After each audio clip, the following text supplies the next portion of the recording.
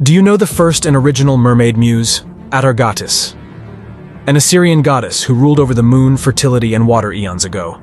Her story centered when she fell in love with a mortal shepherd, Atid, bore a daughter, Semiramis, who ascended to Assyria's throne. Tragedy struck when Atargatis unintentionally caused her husband's demise, leading her to take her own life in a lake, drowning in guilt. In death, she transformed, her beauty untouched, into a fish-tailed mermaid, worshipped in a lavish temple in Israel, embellished with gold and diamonds, featuring a pool teeming with living fish. Worshippers swam through this sacred pool, as fish and doves held deep significance, doves symbolizing love, fish embodying fertility and bounty.